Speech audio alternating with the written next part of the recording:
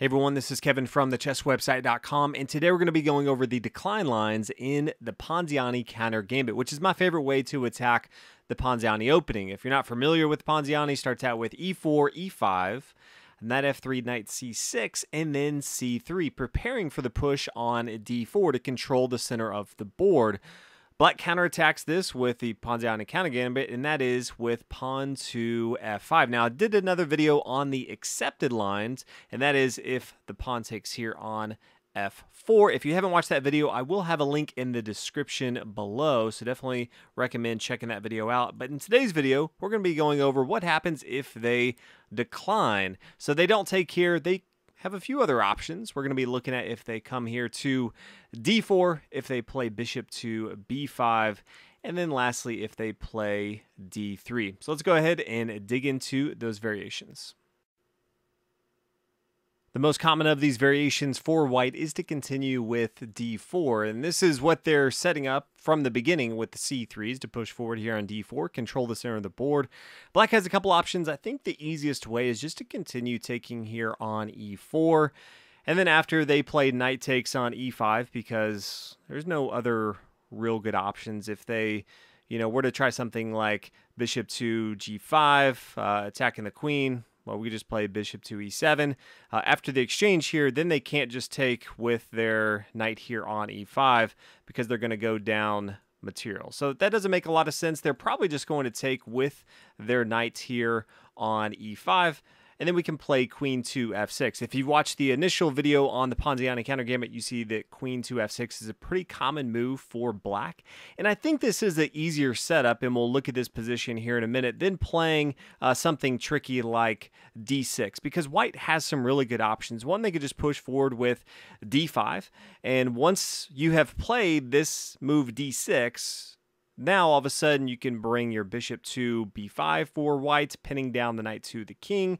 Yes, the bishop here on c8 is now attacking this f5 square, but I feel like black can get into some pretty tricky situations. Even if white takes here on f5, maybe black recaptures here, but then bishop to b5, pinning down the knights. Maybe play a6 to attack it, but then after the exchange right here, the pawn structure is all beat up. Pawn takes here on e5, black recaptures.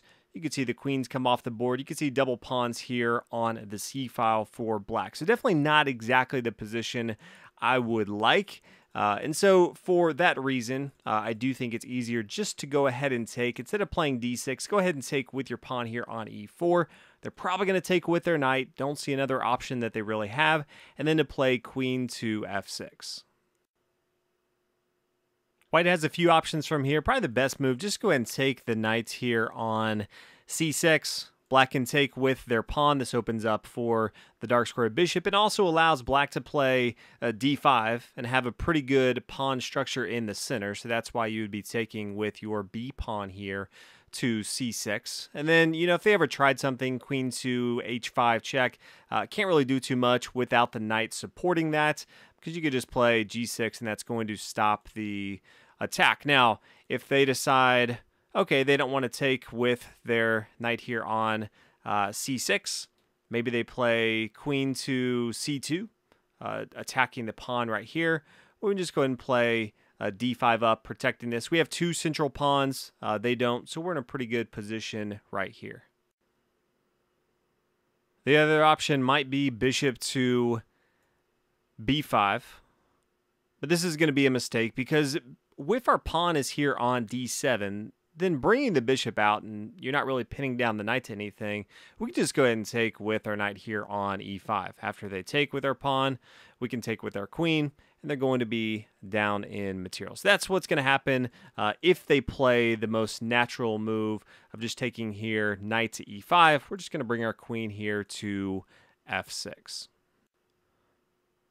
Now that was if they play d4 against the counter gambit, but they could play something else. Bishop to b5, maybe they could try, but just as we looked at in the previous example, if they bring their bishop out and it's not pinning down the knight, well, this isn't going to do too much for them. We could take with our pawn right here. Let's say they take with their bishop here. Well, we could just take their bishop, They could play knight to e5. We could play queen to g5. This is attacking both the knight and this pawn here on g2.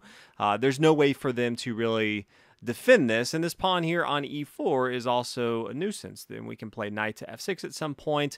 We can eventually get our light square bishop involved into the game, castle on the queen side. So just know they don't have a lot of good options. Bringing the bishop out here is not going to do anything. So what other options do they have? In their other video, we've already looked at if they take here. We've already looked at if they play pawn to d4. Then they could play somewhat defensive.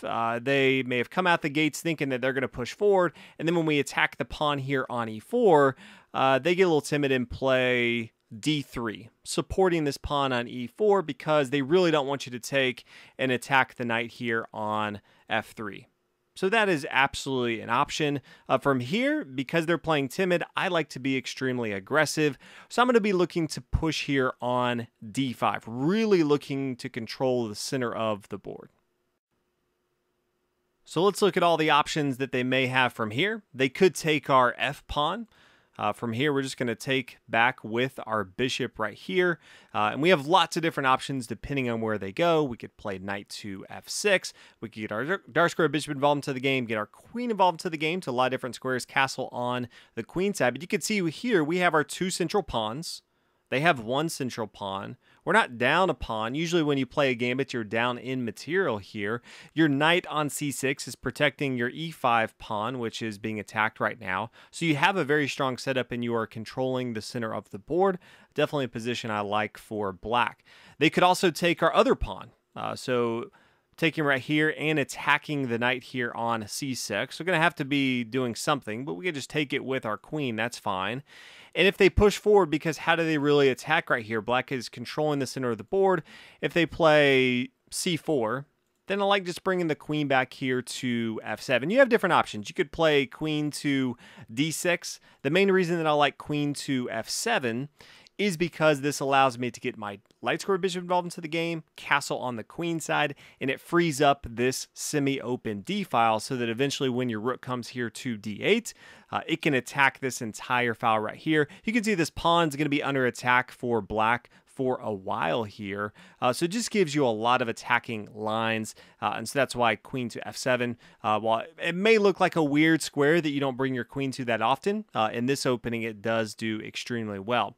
If they don't take one of your pawns, tough to find another move that I think they would play, but maybe queen to a4. Once you play that d-pawn, as we said, that's going to allow them to pin down your knight. They can't bring their light square bishop because they are blocking it by d3, so d3 definitely not the best move for them. But queen to a4, this is threatening knight taking here on e5, so that does definitely pose a threat we have to deal with. But then just queen to d7 really takes everything out of their attack. Hopefully everyone enjoyed this video on the decline lines. Just don't see too many options. These are the ones I think you may see the most here, but definitely wanted to make this video as I did get requests on the last video. Always look at the comments to see what types of videos you want to see, and there was definitely a lot of people saying, hey, love the counter gambit, but do want to see the decline line. So thank you guys so much for watching and supporting the channel, and I will see you in the next video.